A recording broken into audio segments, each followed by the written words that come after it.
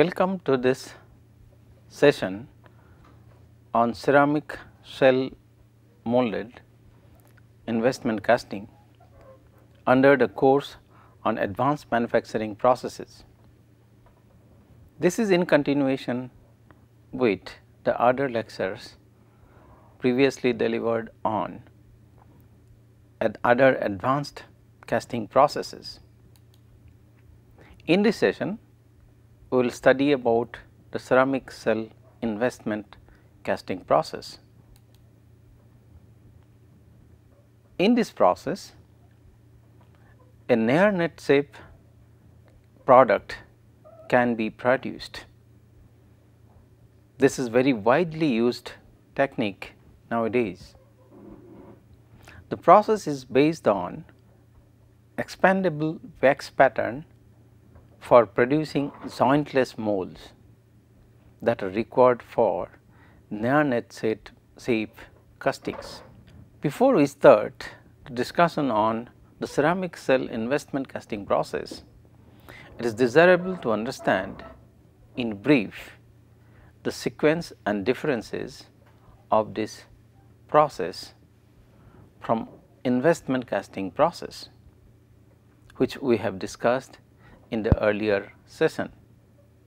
Now, let us see the difference between investment casting process and the ceramic shell investment casting. The main difference between the investment casting process and the ceramic shell investment casting is that in the former process, prior to dewaxing the wax pattern, it is immersed in a refractory aggregate, whereas in the ceramic shell investment casting, a ceramic shell gets built around a tree assembly. Repeated dipping of the pattern into slurry is done to get the required thickness. The slurry is made of refractory material such as zircon with binder. After getting the required thickness of cross section, the tree assembly is dewaxed. The shell obtained is further immersed in a refractory coating and the metal is poured into it. In this process, a wax pattern or assembly is first dipped into a ceramic slurry, but for its primary coating. Thereafter, the pattern is withdrawn from the slurry and is manipulated to drain off the excess slurry to produce a uniform coating layer. The wet layer further stuccos through sprinkling the relatively coarse ceramic particles on it or by immersing it into such fluidized bed of particles. The ceramic coating is built by successive dipping and stuccoing process. This procedure is further repeated till the desired shell thickness is obtained. Upon completion, the entire assembly is placed into an autoclave or flash fire furnace at a high temperature. In order to burn out any residual wax, the shell is heated to about 982 degrees Celsius, which helps to develop a bonding of high temperature in the shell. Such molds are stored for future use, wherein they are preheated for removing the moisture from it and then molten metal can be poured into it. Now, let us see the process sequence in ceramic cell investment casting. The process sequence of ceramic cell investment casting is given in the figure 1. In this process, this first step is the construction of the die, which is followed by injection of the wax through a system like this. Then the assembly of the wax are created like this, which is then dipped into a slurry for the coating. Then it undergoes the stuccoing process, and depending on the thickness of the coating required, it is dipped in the slurry for several times, and then it is taken for dewaxing process, where the wax is removed. Now, the mold is ready for the pouring, where the molten material is poured like this, and this is followed by the cell removal process, finally gives the products like this. These steps involve manufacturing of the master pattern of wax through the master dies, then preparation of the wax blend and injecting it into the die. In the third step, the wax pattern is manufactured and assembled. It is followed by investment of wax with slurry, that is also known as coating the slurry, which is followed by drying of cell thickness, also called stuccoing process. This is followed by dewaxing of the raw molds, followed by heating and baking of the cells. This is followed by pouring of the molds with molten metal. Once the metal is solidified, the cells are removed. Then cutting off of the gates and risers are taken place to obtain the finished product. The advantages of the process are: complex shapes that are difficult to produce by other casting methods can easily be manufactured by this method. Thin cross sections and intricate shapes can be made by this process.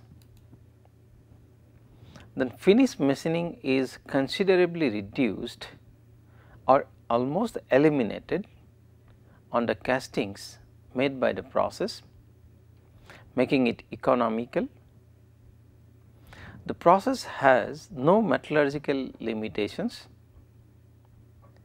This process produces castings with excellent surface finish. Now, let us see few disadvantages of the process as well. The process is expensive process due to the cost of ceramics and the pattern, which is made of wax. As the cells are delicate, the process is limited by the size and mass obtained, making intricate and high quality pattern increases the process cost. Let us come to the applications of this process. The process is used for making parts, those are used in aircrafts. For example, turbine blades, carburetor and fuel pump parts, cams, jet nozzles, special alloy valves, etc. The parts required in chemical industries are also produced by this process. These include impellers, pipe fittings, evaporators, mixers, etc.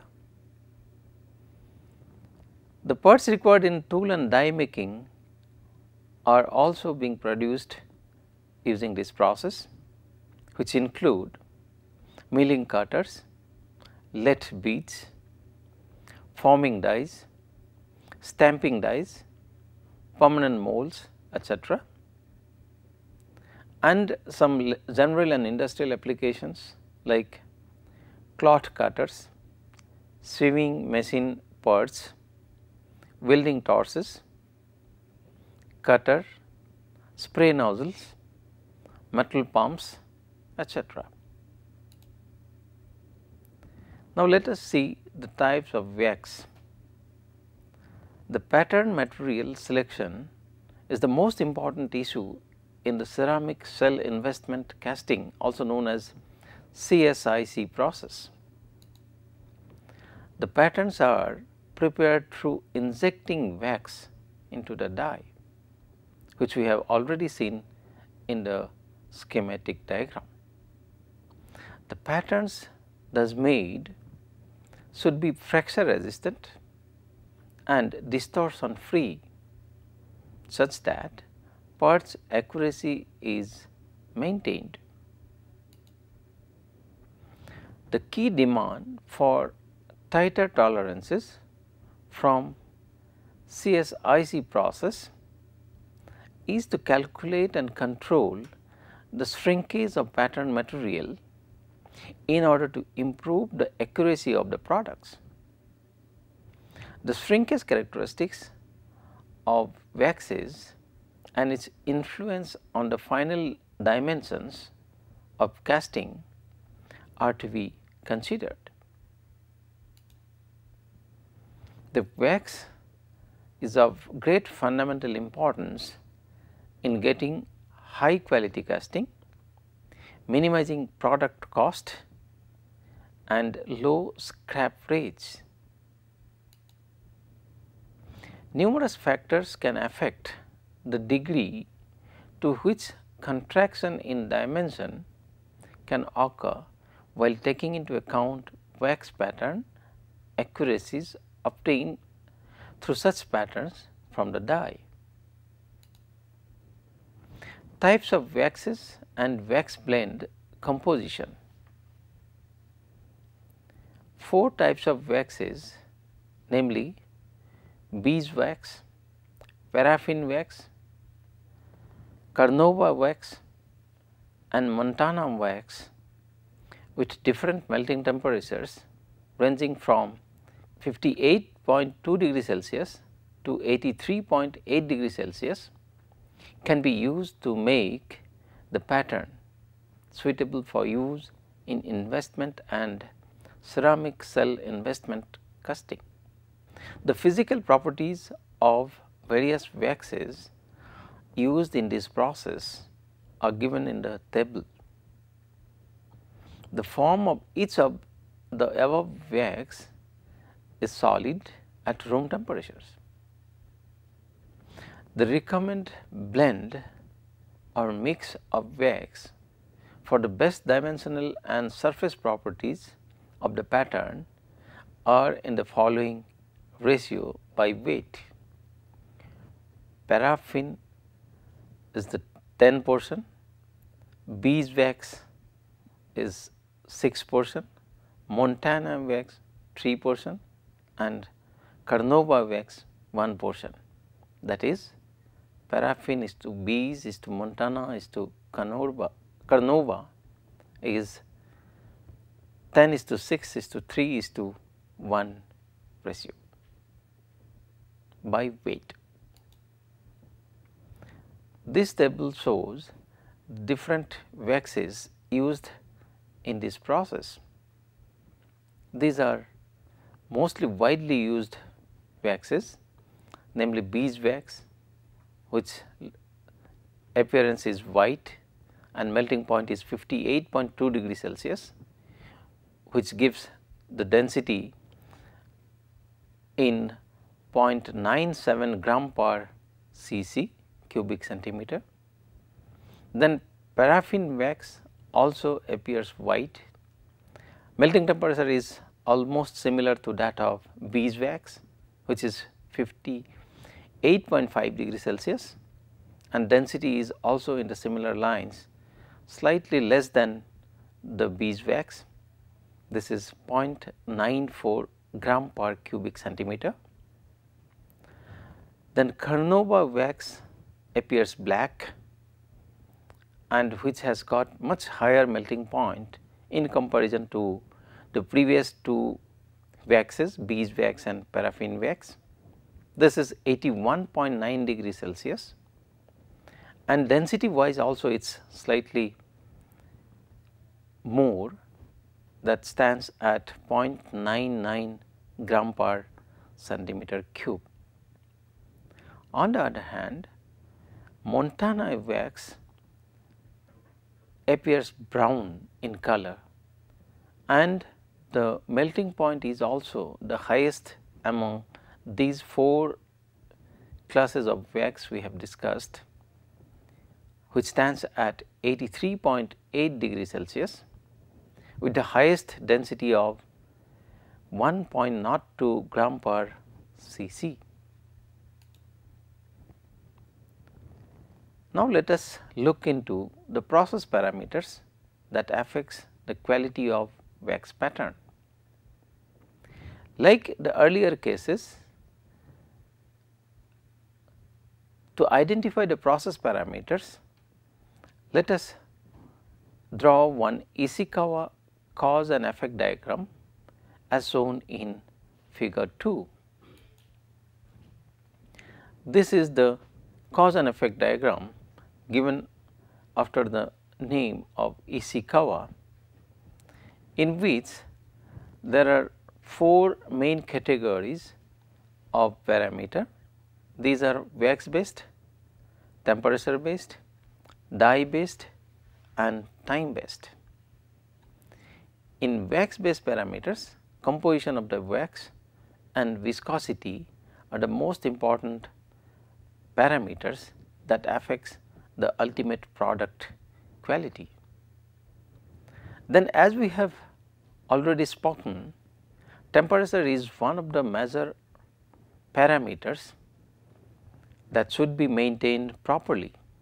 Here, temperatures of the dye, temperatures during the injection, that is of the material, and the temperature of the nozzle, that can affect the product quality.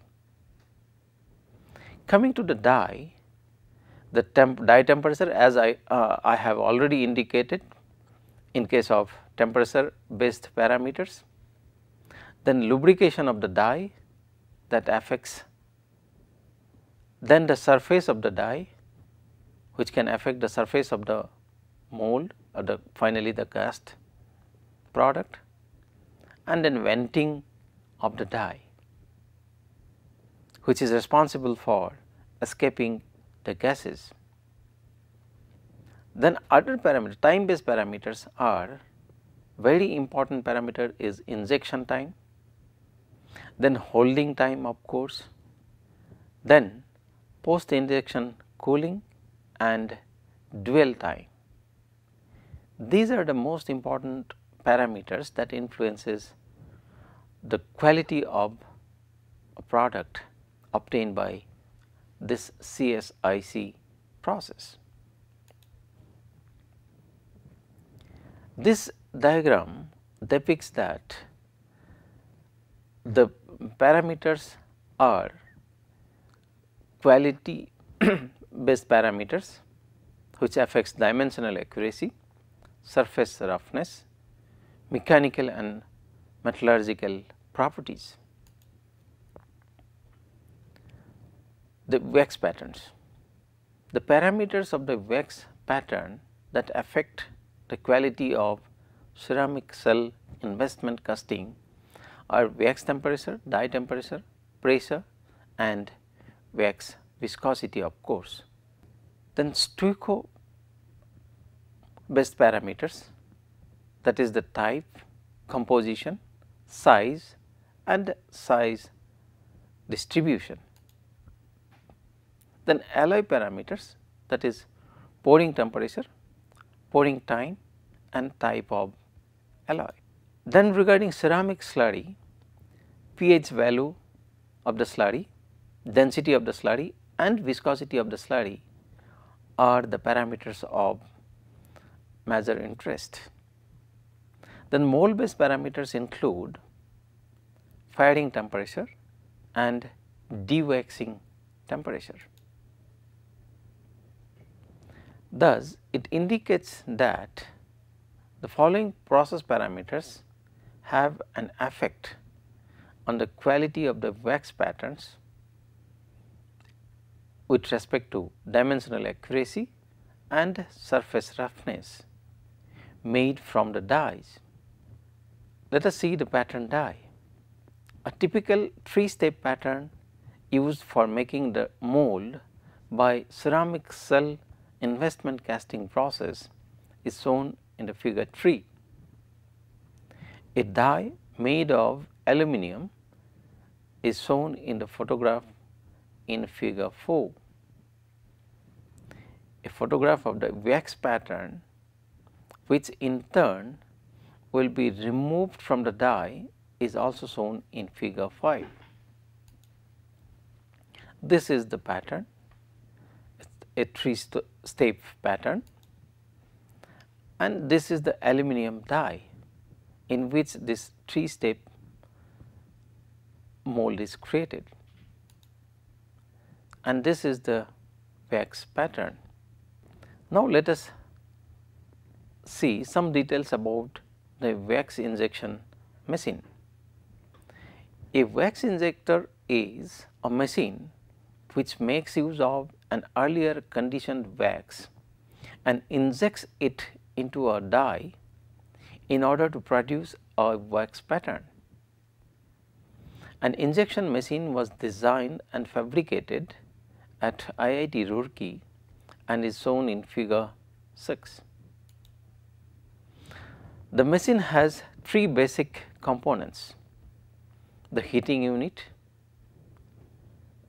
to maintain the temperature, the injection unit and the die clamping system. This machine has the following essential components and provisions: a jacket provided for heating and melting of the wax that occurs in an aluminum reservoir with provision for slow speed stirring, injection of the liquid wax from the brass cylinder under pressure into a closed mold, then maintaining the injected wax under pressure for a specified time to prevent the back flow of the liquid wax, then provisions to compensate for decrease in the volume of melt while solidification. Through these basic functions, the mechanical and thermal inputs of the injection equipment are coordinated in line with the basic properties and behavior of the wax under process. The injection process includes some other sub processes such as feeding of the brass cylinder through an aluminum reservoir gravimetrically, use of a control valve and controlling temperature with thermostat during the stages of melting, conditioning and injection is done in order to ensure high pattern quality. This is the schematic sketch of the wax injection machine, in which this is the nozzle and this is the wax reservoir. This is the plunger and cylinder arrangement through which this is pressurized. Other components are in the screen. A temperature control is made use of controlling the temperature during wax injection in this setup. Let us discuss few recent trends in investment casting process. The benefits of investment castings are tremendous. We can manufacture complex parts as close as to the final part as possible. This considerably reduces the costly post processing activities involved.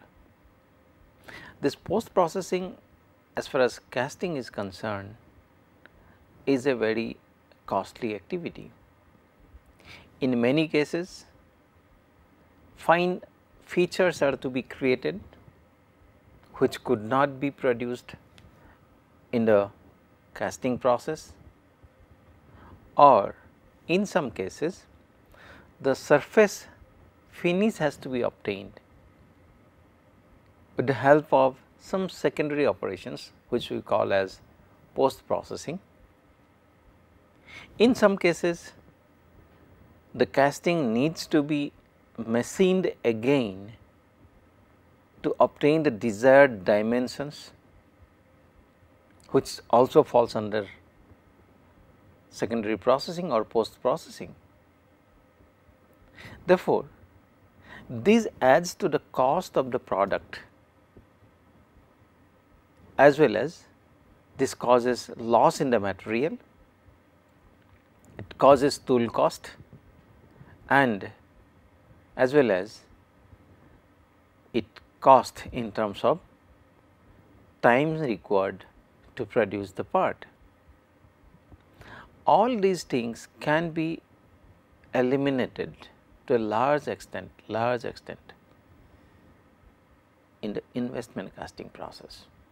Here very fine intricate shapes can be produced, as we see in case of fine products can be produced by using this investment casting process. Wide variety of materials can be used to produce different parts. This helps the designers to optimize different part characteristics. At the end, we get a very good surface finish with a high degree of precision, which is very important, as I have already indicated.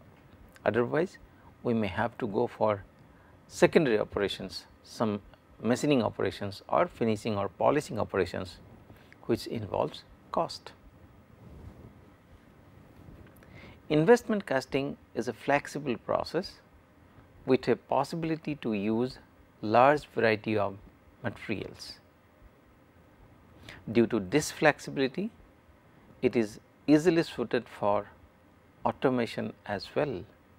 Labor intensive work in the foundries tend to lower the productivity. So, this might be due to the labor unrest, labor unavailability, labor fatigue, and so on, or unavailability of the skilled labor and so on. Therefore, this situation should be brought under control, and one way to bring this or counter this is use of automation. One more factor is more dependence on labor skills creates bottlenecks in the process, because a factory can afford to a limited number of skilled persons, and the process goes to a bottleneck situation where these skilled persons are, or the intervention of these skilled persons are necessary, and thereby it makes the entire process slower or in other words, the productivity gets affected, becomes lower. Further, this leads to human errors due to fatigue, leading to low output and increase in overall cost. As we know, time can be correlated with cost. Therefore, higher the time for manufacturing or higher the lead time, higher will be the cost. Moreover, accidents are also common in traditional foundries. As we have already indicated earlier, foundry industry is an industry which is considered as labor intensive and which has got number of processes which are potentially dangerous for the workers, like it handles high load, it handles high temperature, and therefore, all this needs to be carefully controlled to avoid accidents or unwanted activities. This justifies why the automation in the casting process is necessary. As part of automation, nowadays robots are being widely used for various activities in advanced foundries, such as for dipping of wax trees of the cell in slurries, for building the special ceramic cells. This is a very monotonous job, and also health wise it is not very worker friendly.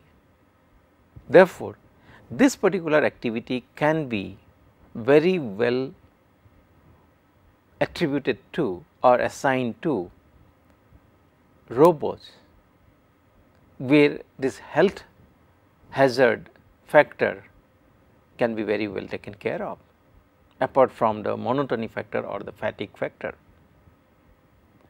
Then another important thing is post processing applications, which is also called fettling, such as cutting, grinding, polishing.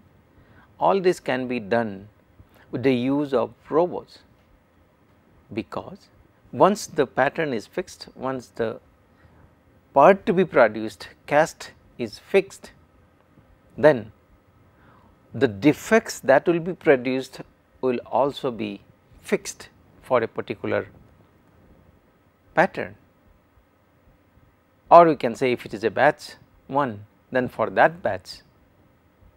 Therefore, robots can be easily programmed to remove that additional material or for getting that additional polish on the surface, etc., with this predetermined information, which can be already acquired and stored in the system.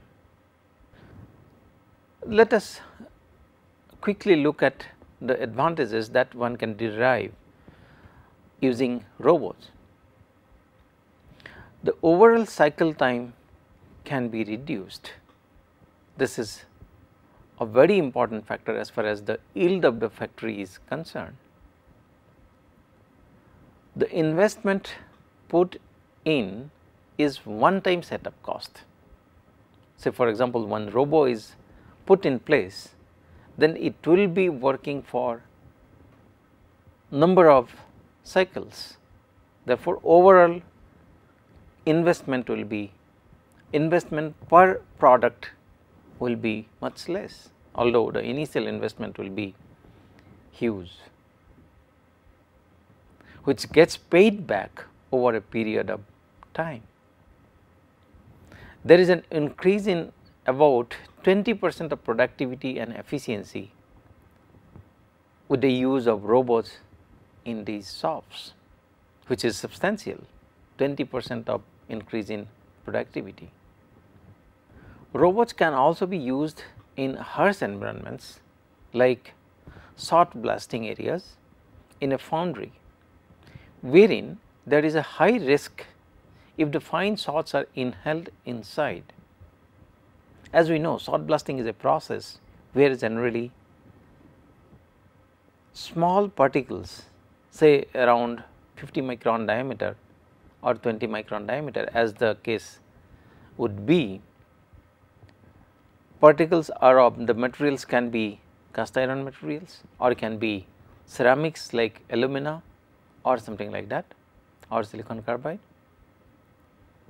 Generally cast iron particles are also used, and these particles are used to shot blast a surface, means they are accelerated towards the surface at very high velocity, and this causes the surface to hit and induce some roughnesses. So, this can be explained like this: a plane surface being hit by, these are the blasting material, these are blasting material, and this is the surface being blasted.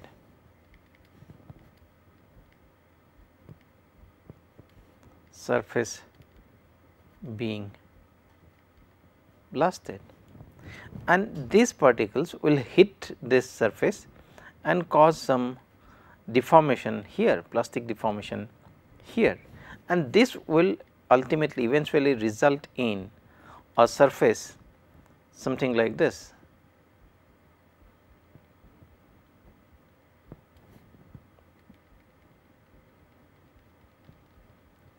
So, this is, we can say, this is the shot blasted surface. These particles, these are something around, say, less than 50 micron in diameter, and they can be of, say, alumina, or they can be in some cases cast iron, etc. Now, these particles, if inhaled by any worker, that is certainly not a healthy situation, and this situation can be avoided by use of robots. Moreover, some accidents occur in foundry due to the handling of heated components or molten materials. This also we have already indicated. Foundry industry or foundry shop is a place where people will have to handle high temperature materials, that is molten materials, which could be several hundred or even in excess of 1000 degrees Celsius, which is potentially very risky situation. There is no fatigue on the part of the robot, which is a very common in case of human being. Robo behaves faithfully to all human commands. This is another important aspect where there is no question of dissent being shown by any workers once the command goes unfavorable to him. Then with the use of robo, parts are processed or handled in a negligible time. Apart from the robots, many other innovations and material handling devices are used in foundries. Some of these can be listed as follows. For example, number 1, use of automated guided vehicles, also known as AGVs, in developed foundries for in-plant transfer of goods. This is a very significant aspect of automating the shops, where a frequent transfer of parts or the cast product from one unit to another unit is to be done, or the finished cast should be transferred to the stores or something like that, or the yield of the casting should be sent for the secondary processing or the post processing that needs frequent handling. and frequent transfer of the materials, that can be done through AGVs, automated guided vehicles.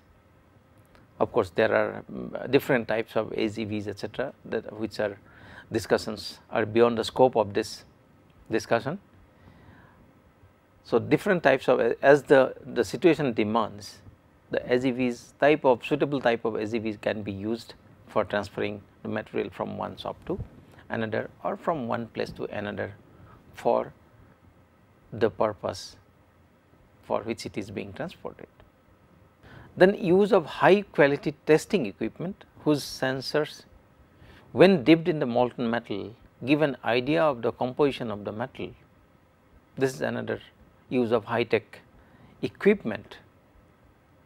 By using sensory systems, we will be able to know the composition of the liquid material, that means the molten material, which is important. Sometimes the material could be toxic as well or could cause harm to the human being.